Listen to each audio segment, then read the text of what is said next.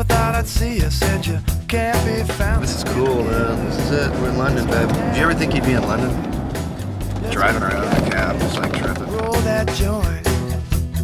Please don't forget what I said. He has this certain iconic status amongst the surf community for just being a free surfer and kind of just doing his own thing. Your love, my love, our love, yeah. I always thought he had such a good voice. Maybe no, you didn't. So help but stare, staring out. As far as I could see, there was a star. Have you ever made love on a double-decker bus? I won't forget what you said. I won't forget what you said. Why can't you show me your love, my love, your love, our love, yeah.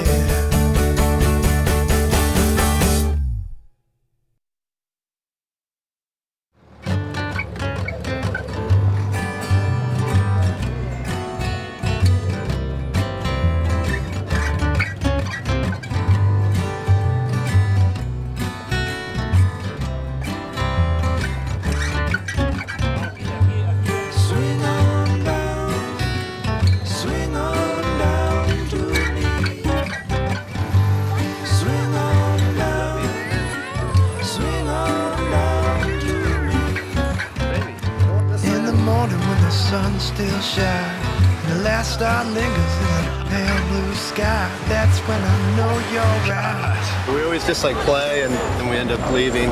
We don't get to spend much time in the city.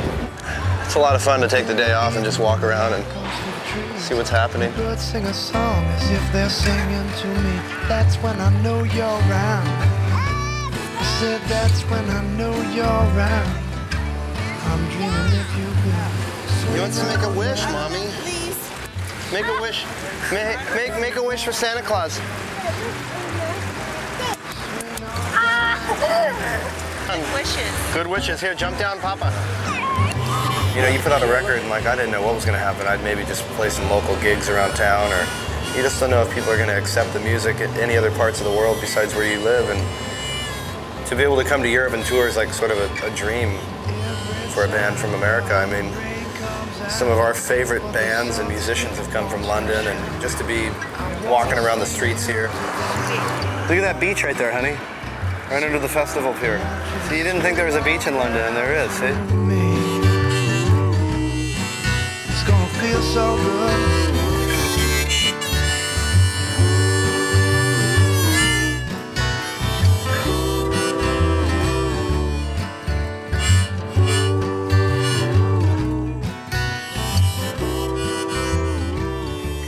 My whole surfing thing started when I was 10 years old. I got my first surfboard, and then 6 years later, Billabong signed me to surf for him. When I was 16, I turned professional, and my career as being a professional surfer, I think it's really created the person and the man and the musician that I am today, for sure. Just by traveling so much and living in different countries and being a part of different cultures and stuff over the last 18 years, I've been exposed to so many great things in the world that it's wonderful. You know, I owe so much to surfing. When I put the record out, the first people to ever show interest or ever embrace the record or the music at all was the surfing community. And I think without them, for me, I wouldn't be here today, you know? Like, it would have been a really rough, long, hard, completely different road that I traveled down than the one that I did. You know, you go in the water and it's sort of like a cleansing. You can, like, sort of wash away all the bad things that might have been clinging on all week. And it just feels like so pure and so nice to ride waves and surf. And that's what it felt for me to pick up the guitar.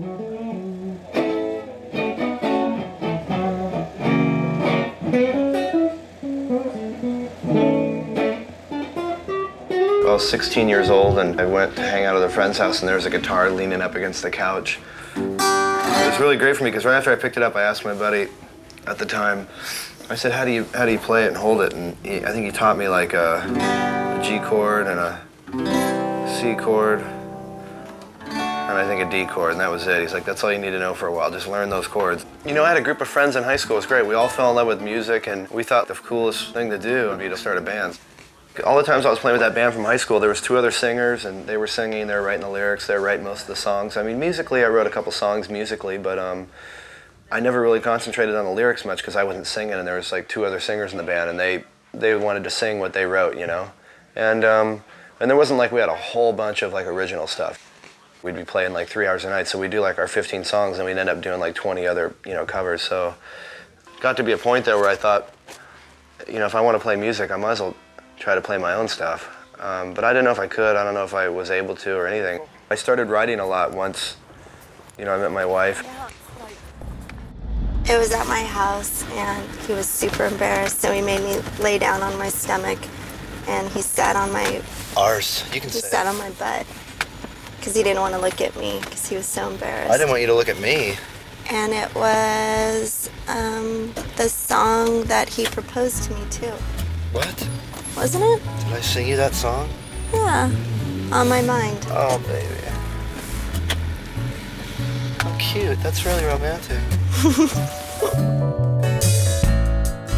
Oh, baby, let's get down tonight. Every time we do, just it feels so right. Let's go. And we've been married, what, 4 5 years? years? We've been together 5 years. Yeah, it's been 5 years, huh? Yeah. You know, Hendrix is 3.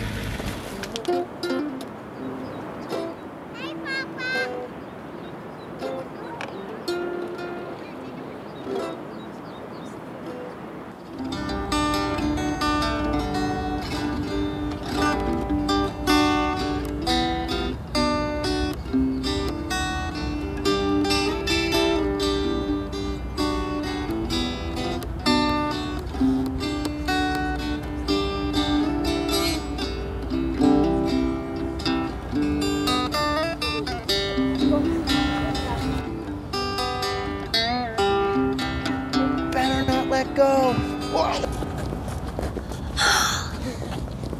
I just got inspired at that time. We got married, and then we had a little boy, the birth of our son. A lot of things happened in my life, like big transition. And so it kind of like opened up a lot of areas of like, I don't know, sort of things to write about. It was really great. A lot of things were going on in my life. And after a while, I wrote enough songs, got enough songs together to actually put a record together. And that's kind of how that whole thing kind of began.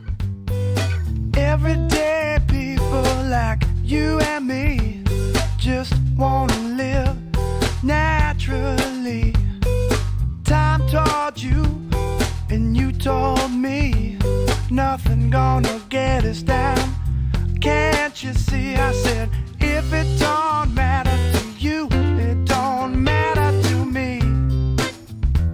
No, no, no, no. If it don't matter to you, it don't matter to me. And then Jack Johnson signed me to his label and helping me on my first record. I knew of the Johnsons before I went to Hawaii that first time, and they live right in front of Pipeline, which is like the most amazing surf spot ever. And his brothers are actually phenomenal surfers, and his dad, and the history that the Johnsons have in surfing is like legendary. And when he started playing the acoustic, I started playing the acoustic, and we started teaching each other songs. It was just really a great time, and it was a time that I'll never forget, because nothing else mattered to us but like surfing, eating, and playing music. Like there was nothing else in our world that mattered. It was one of those things that was really great. You know, we've had a friendship for the last 17 years, but when I first met him, it was funny because we never, you know, nobody had aspirations to like, I want to be a singer or a musician, or we were just so stoked on surfing and learning how to play the guitar. And it was really weird. Like he started his own like kind of solo project and started singing songs, and he got a record deal. And what was amazing, he became such a big star, and he started his own record label, and that was really what was a start for me. I think him starting his own label.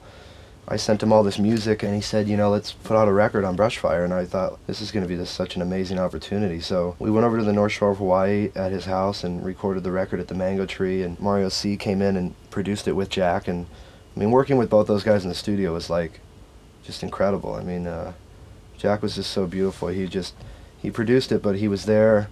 And every song, every time we tried to work something out, he always had something in his hands. It was either a guitar, ukulele, an acoustic and electric. He was on the drums, the bass, piano, whatever.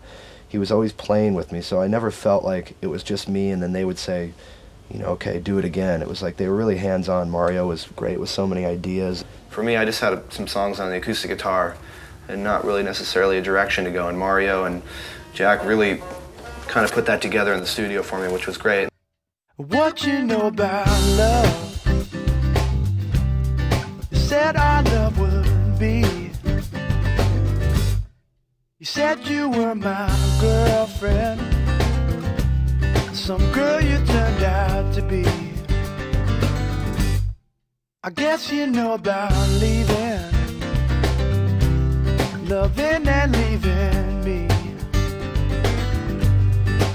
Sometimes you write songs and they just float around forever, and they could be in a pad of paper or in your brain, and I think if you don't record them and like put them down, then they kind of just exist and they're not like ever finalized. So it was really neat to have Jack and Mario help me create that record and finalize that stuff.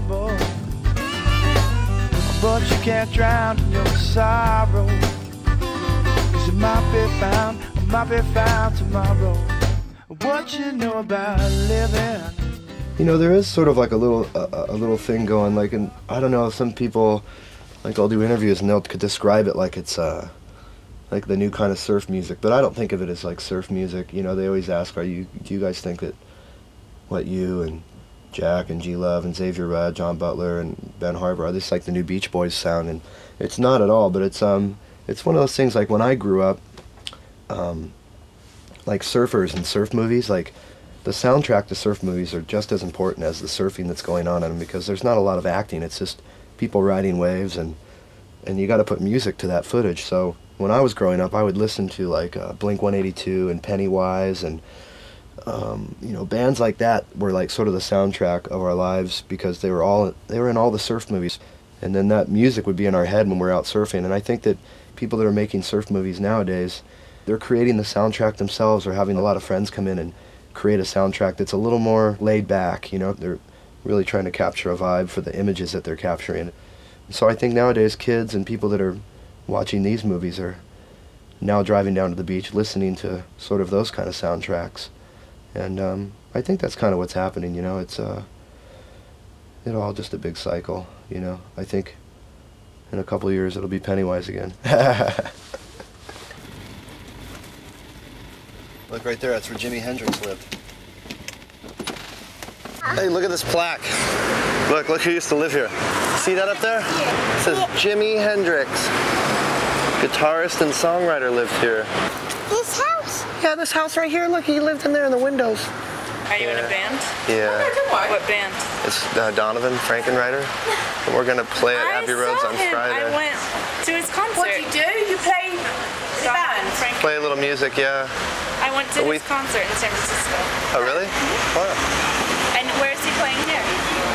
Well, it's me, but we played on, You're yeah. Donavon. Listen to this. A couple of times of a night, when we've like been cashing up and stuff like that, literally about 3 times, I said to a girl, "Can you hear something? The music's on." We heard like, and literally I was like this. He used to live down in the flat downstairs, like where our cashing up room is, Yeah. and that's what we can always hear at night time. We was like, I heard it 3 times. So that's where you live down there? Yeah, he lived down in the basement downstairs. Wow. Is that what his name is? Hendrix? Yeah. Yeah. That's our son's name, yeah. My little boy, he really likes hanging out with the band. It's so loud. That's a big stick. Don't break it.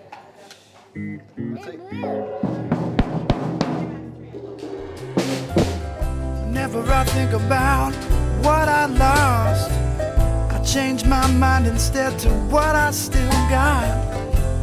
'Cause I got you. I said I got you. You can call me Papa, and I'll call you baby.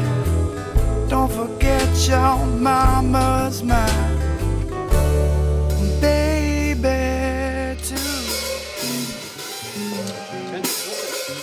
I don't know if he's going to be a drummer or guitar, bass. It'll be interesting to see what he does, but you know, he'll definitely be you know, introduced to every instrument, and I'm going to introduce him. You know, I've already been surfing with him, so he'll be submerged, I think, in everything, and he'll probably come out to be a computer wizard. He'll probably want nothing to do with music or surfing, because the family I grew up in, like, nobody in my family ever played music and nobody ever surfed. So they look at me sort of like, I don't know what the hell I'm doing. We'll see what Hendrix, what he turns out to be, but whatever he wants to do, it'll be beautiful. I just want him to be happy. Right there, Hendrix, see that clock over there? You know what that's called? What? Big Ben. Can you say that? You guys, it's gonna be the most beautiful, look at the sun coming behind that like 5 million year old castle. This is incredible. Get your camera out immediately. Sometimes people always say to me, like, you know, all the times you go out and you surf and you play music, I mean, you must be living a dream. Like, what an unbelievable life. But it is, and one side of it's really great, but there's also a lot of sacrifices that you have to make when you do these sort of things. Like, I'm always away from the house, like always away from home, and so like 3 weeks I'll be gone, and then my family will come out for 2 weeks, and then I'll go away again for 3 weeks, and they'll come home. You know, like, it's just, I'll never be away from them longer than 3 weeks, but my son's gonna be 3 in December, and I don't know, my wife, it's really hard, you know, being away from her. And I think in any relationship, it's really a tough thing. I think everybody deals with that when they start doing a lot of traveling. I think in 2 days' time, we're gonna do this thing. We're gonna play a whole set and record it live at Abbey Road Studio, which is it's gonna be such an honor to be in that studio. I think it's gonna be sort of surreal. And these guys I'm with, the band I'm with, we've been out for the last year and a half playing these songs and just having such a great time on the road. And I think it's kind of a good way to end sort of this run we have with this first record, because after we do the Abbey Roads thing, then we're gonna go into the studio and record our new album. It's gonna, you know, be the one that, sort of the first one I've done with these guys, and it's kind of really neat to be able to, I don't know if there's any way to put closure to being out on the road and in support of an album. Like, we had our first record come out, and this is kind of like the closure to that.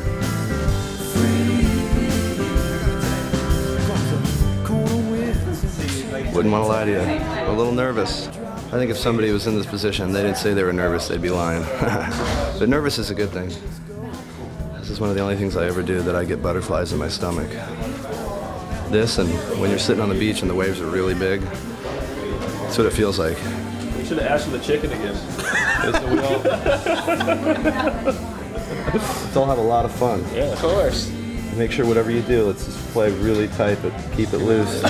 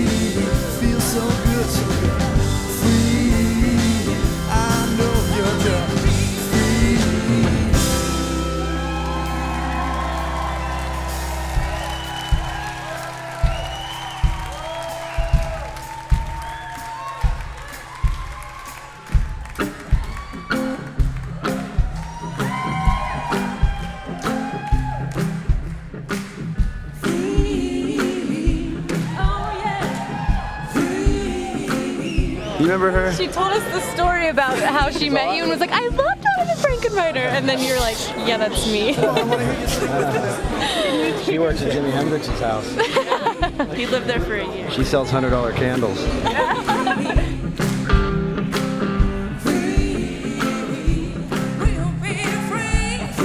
Let's do it together, come on.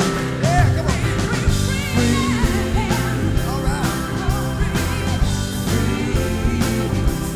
Steph, in Donavon's presence, will you marry me? Yes.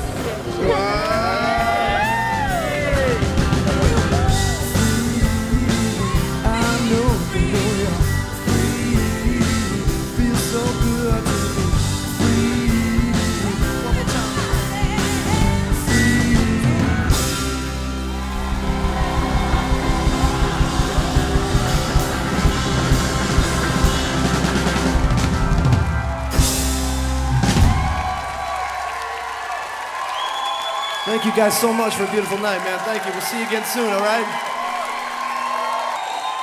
Thank you again so much, everybody.